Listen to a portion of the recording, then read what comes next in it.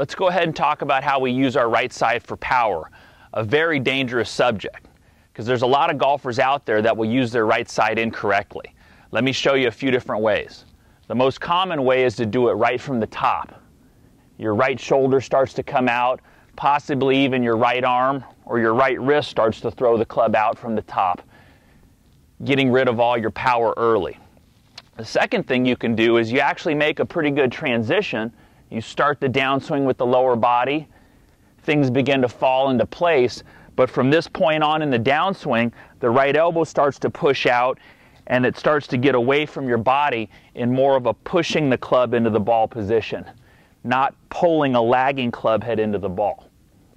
And then another thing that I see is very late in the downswing, up to the top good, halfway down good, but at this point on, the golfer starts to really kick their right wrist out into a little bit more of a flipping, scooping motion.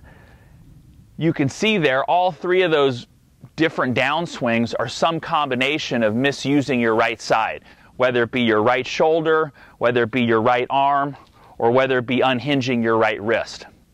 So if we can learn and train to properly use our right side, we can really develop power, but the right way. Because remember, your right side, usually if you're kicking, punching, whatever you're doing, your trail side is usually your most powerful side. So what we want to feel in the correct downswing is up to the top.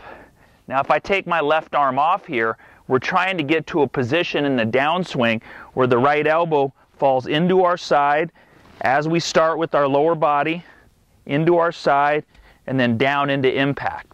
But you can see here, if I do it slowly, my right side is only moving this much, from here to here. Right elbow folded at a 90-degree position, down to impact. And you notice that impact position, my right elbow is at an angle with the shaft of the club, which allows me to compress the ball and put a little more pressure on the back of that golf ball. A lot of people focus on pulling with the left arm to get to that position and to get up here. But remember, you're probably the most coordinated and the most strong with this side of your body. So let's learn to train it correctly. Up to the top, and the very first thing here, my right arm goes straight down. As it works straight down, you can see it's actually unfolding. It's not unfolding to where I start to use my right shoulder and the outside muscles of my right arm.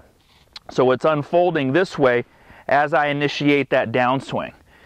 One other thing to note, my right wrist is maintaining its angle as it starts down also. That's what brings me into this hitting position to where I can put a lot more pressure on that golf ball. I'm putting pressure into the ground with my feet, I'm unfolding my right arm, and then down into an impact position where I've got good shaft lean at impact, and I've got good ground force, good stability into the ground here. So you can try hitting balls like that up to the top, pump it down, feel that condition, feel what the right arm does, how close it stays to the side, and into impact. You can see here it's really not moving much at all in the downswing. All the three downswings that I described earlier were very exaggerated movements at some point. This one is not. Small pieces, but very powerful. Back, down, and hit. I'm going to show you one more drill that you can do that'll also help with this sensation. So let me go ahead and show you that drill we talked about to learn how to make that same motion, but in a more ballistic fashion. So some of the key pieces was initiating by putting your weight into your forward leg, connecting yourself with the ground. From there, getting that right arm to straighten as it stays very close to your side, and then down and into that impact condition with the hands in front of the ball.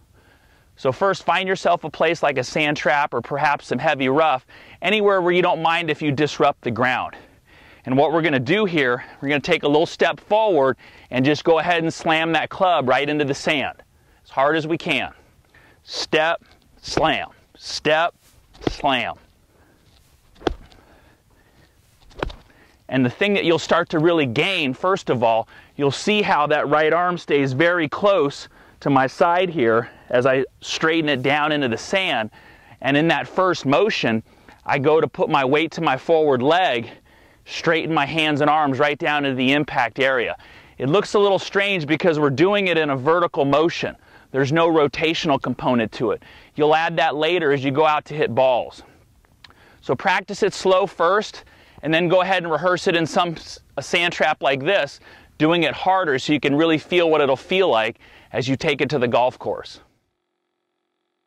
So you can see this problem will plague even very good players. Here I've got a lady that I work with that's a collegiate golfer, and you can see this young lady as she starts her downswing, she's going to have a little bit of issue with that right elbow not getting close enough to her torso. So as she starts down here, you're going to see there's a little bit of daylight between her right arm and her torso.